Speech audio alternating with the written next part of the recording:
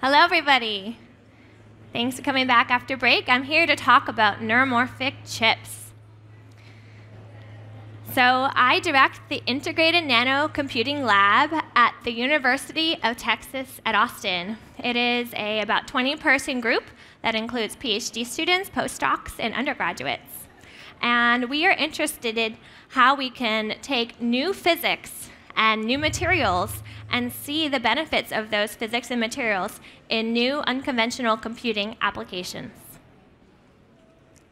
We are in a new computing era of artificial intelligence, where we have deep neural networks and advanced technologies that can change how computing is done today.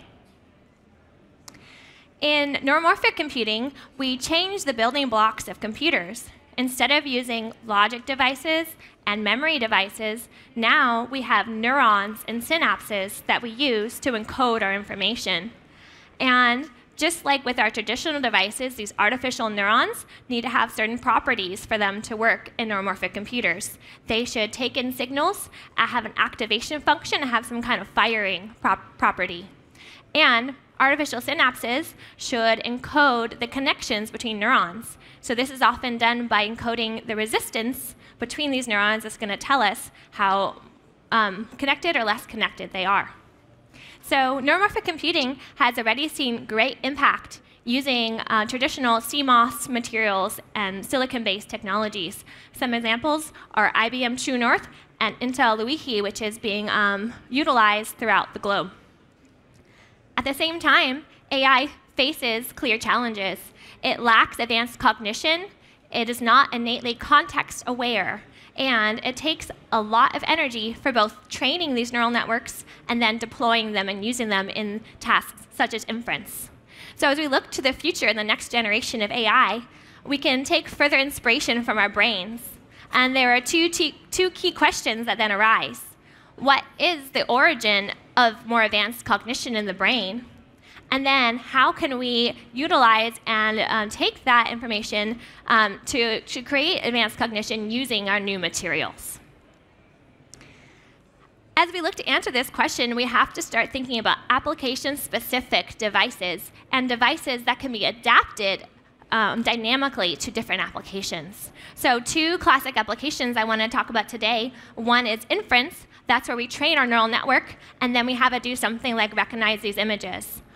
In that case, we want our synapses to take one of those two device types to be what's called linear and symmetric. We want them to respond linearly to inputs that set that weight, and we want it to respond the same to both positive and negative updates to that resistance of that synapse. For online learning, this is a different application where instead of training and then using our neural networks, we want them to be able to learn as they're in their environment. And here, there are different requirements for our fundamental building blocks. For example, our synapses, we want them to, as they get trained on new data, not forget what they previously learned. And that is a big challenge today in current neural networks. So where do new materials come in? There are two main material classes that we are focused on in my research group. The first are magnetic materials.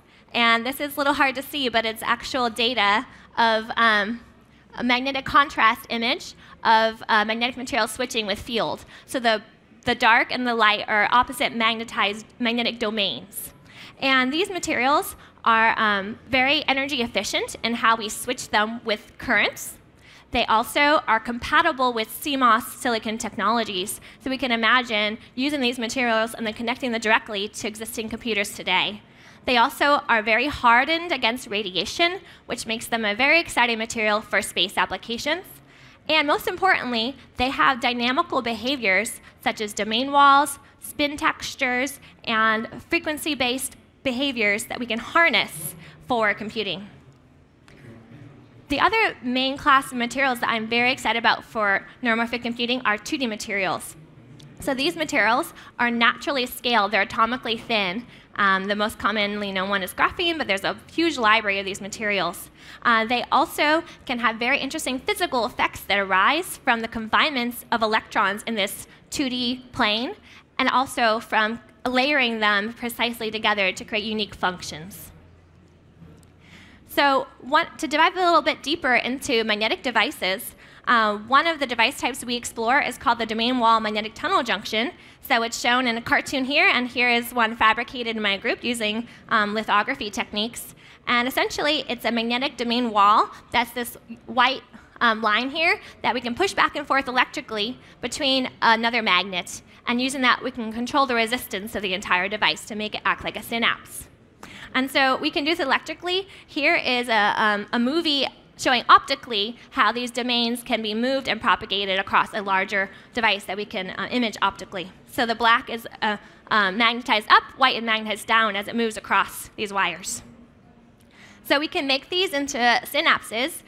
So this is the device made in my lab, and over here is data showing that we can get 5 different resistance states that are very stable at room temperature.